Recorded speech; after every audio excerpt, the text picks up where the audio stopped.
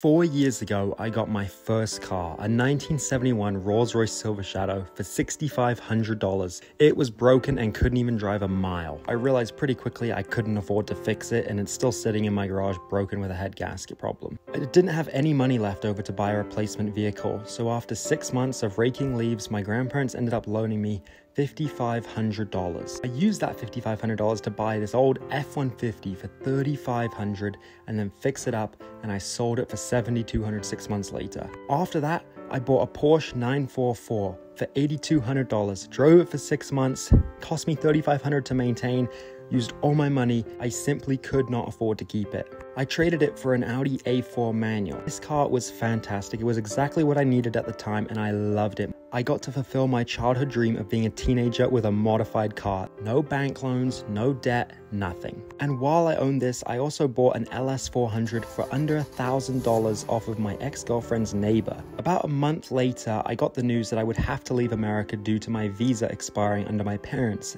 So I chose to move to Canada as I had citizenship and it was the easiest place to go. With this news though, I needed to sell both my vehicles in order to fund the trip, fund the moving, and fund my business Magna Cars. As you know, it's always been my dream to be a full-time YouTuber. Hi, my name is TJ, and in this YouTube channel, I needed the money to invest into trips and traveling to get content as I no longer had a car. Over a year later, and I finally am in a position to buy another car. Here's the story of how I finally got a car again and what my plans are. Because if you think I bought this to keep it stock, you're kidding yourself. We are here at the house location alleyway. I see the car in front of me.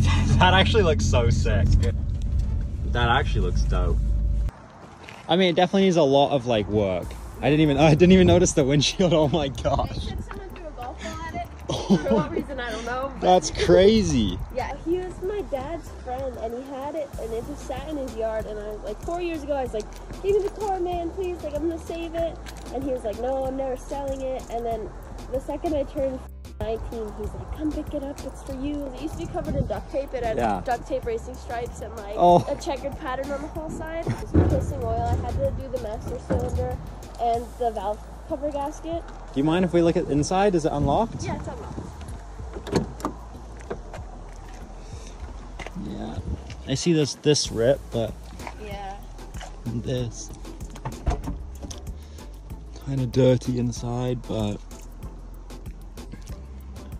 cracks there. Dash is okay. My friend Jason was going to be coming to check out the car later, as he'd be the one who's helping me install the Evo II fiberglass body kit on the car. After all, that is the entire reason I'd be buying this thing. Just before he arrived and we went to take it out on a test drive, I noticed it had a Magna Flow exhaust on it, which was pretty cool. And then Jason arrived. It's a 190E. I need you to look it over and tell me if you think it's worth getting, or if I should get one from America. Okay. See? I think you're just a little stuck. If you, there you go. Reminds me of my Rolls Royce. Seeing the star on the hood again, and this is the same color scheme, white with dark blue. Yeah. And the wood too. It's like buying the same car again, but more reliable and more rusty. It's actually pretty refined in the interior. It's not like rattling. I thought it was gonna be like rattles and creaks like everywhere, but it's actually like not bad. Not bad. Steering's kind of like a Camry. Feels though like when you turn it, it feels stiffer, like one way versus the other way. Probably just a little playing the tie rods. Not very quick. That's foot to the floor. Oh yeah, bro. We finished test driving the car, and surprisingly it wasn't that bad. Then Jason gave his final opinion on the car, but not before we discovered another problem. Yeah, if you look up here though, like you can see the evidence here. Yeah. That's my finger. That's my finger. It's one of those things, like, this has potential to be a great buy and a great project. Yeah. Just because it's not a bit of rust everywhere, it's a lot of rust in one spot. It looks horrible, but it's a lot easier to handle. It's just as long as it doesn't get to here. Now I needed to know if I'd get Jason's approval.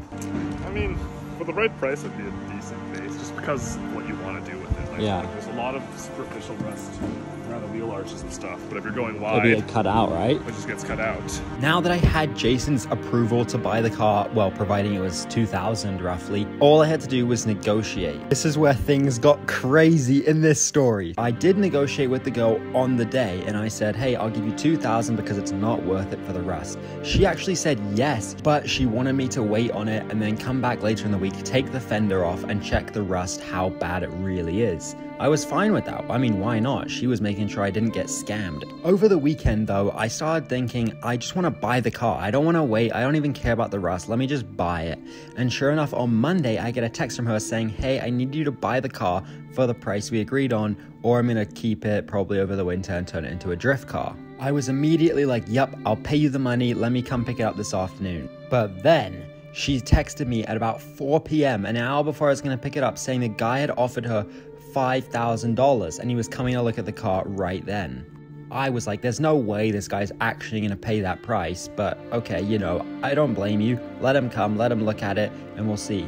But because I was already on my way to buy the car, me and my friends still decided to show up, so we were actually there while the guy came to test drive the car.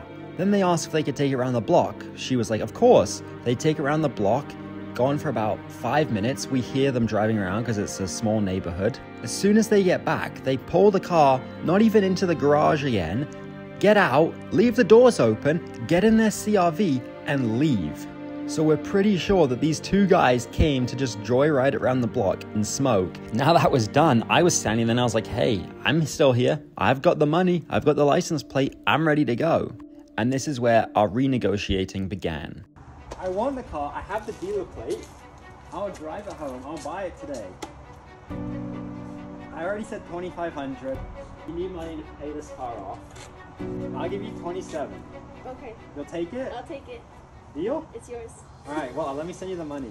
Let's go. TJ has a car. After how long? After a year and a half of not having a car, I moved to Canada, I sold my 2 cars, and I bought this. Now, before I show you the features of this car, why did I buy kind of what looks like a piece of junk out of all the cars in the world? Well, there's a thing called the 190e Evo II. If you don't know what that is, it's a legendary race car that competed in the 80s and 90s with the BMW E30 M3. It has a DTM wing, massive body kit, lowered, and I'm going to be putting that kit on this car over the next 6 months and building it into an Evo II replica. So I offered her $2,722 and she said yes. And I bought this with 268,000 kilometers on the clock and it needs a ton of work. Let me show you. We need brand new headlights because these ones are destroyed, rock chips all in here. The entire piece is like broken off. It's not even on right. This, I literally broke off with my hand. So you might be wondering what happened right here. Well, someone threw a golf ball into the windshield and I'm gonna be replacing that obviously because I can't drive it, but it's kind of cool because it looks like Mafia shot at the car. Interior, we'll just ignore this, I don't know, probably got hit, Bondo. As you can see inside, I already went through and detailed the interior, which is pristine now. Even the headliner is good, like the whole car is perfect inside. Cool feature about this car, if I come around to the back, I can unlock the entire car through the boot. Don't worry, these kids revving. If I open this up, this is partly why this car was so cheap. Look in here. It's actually, I think it's gotten worse. There's literally a hole.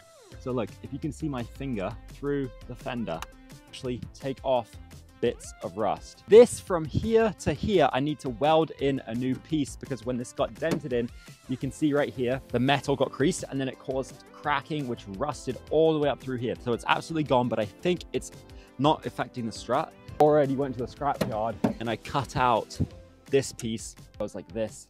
And then I'm still gonna have to get a metal plate for the front piece. I'm gonna be able to weld that in with my friend. Now, just so you know, I don't know at all how to work on a car. Like I literally can barely change my oil.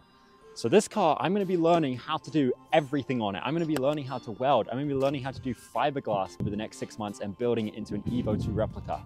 I've already got the wheels for it. I didn't think there was any way I was gonna find a set in Calgary, let alone online, so I didn't even bother looking. The day we were going to buy the car, my friend was on Kijiji and he found a set, came up for sale literally an hour before, which is, I cannot believe, $750 Canadian for Evo II race wheels. So it's gonna get new tires, it's gonna get new wheels, it's gonna get a full body kit.